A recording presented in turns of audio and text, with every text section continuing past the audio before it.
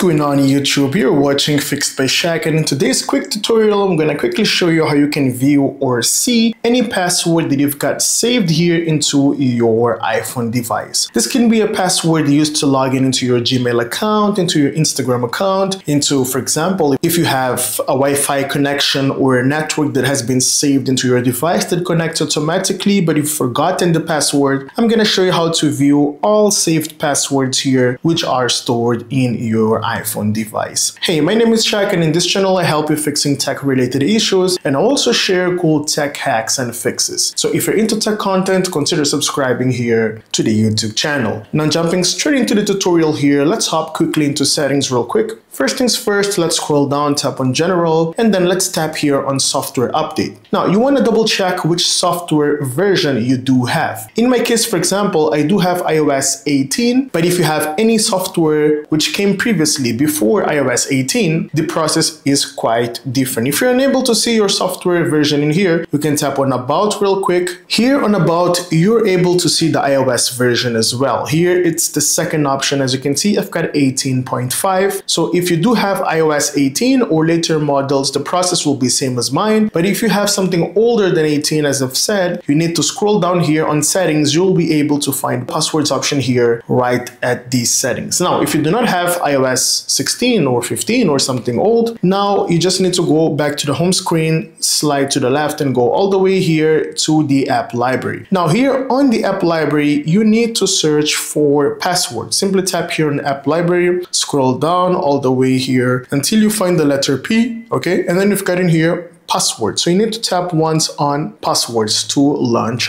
passwords. Now it's going to ask you for your Face ID. Simply position your Face ID and this will unlock your passwords that you've got stored in here. Now if you tap on all, for example, over here you'll be able to see all the accounts that you do have saved here into your iPhone device. For example, I'm gonna tap here on this one, which is AliExpress, real quick, and you'll be able to see in here the username and the specific password, which is actually linked to that email address. So all you need to do is simply tap once here on this masked password in here, and your password will reveal immediately. Now, the cool fact about this application is that you can also share the details or the account and the password to somebody else using an iPhone device or an Apple device by simply tapping here at the top right corner at the airdrop in here, and then you can tap on continue and you can share this to another device in here through airdrop, sending a copy to them and they can actually save it on their device as well. Now let me go back real quick and let me quickly show you that you've got in here different categories of passwords. Okay, here on all, you'll be able to access all passwords that you've got in here on your device, but as well you can also go here back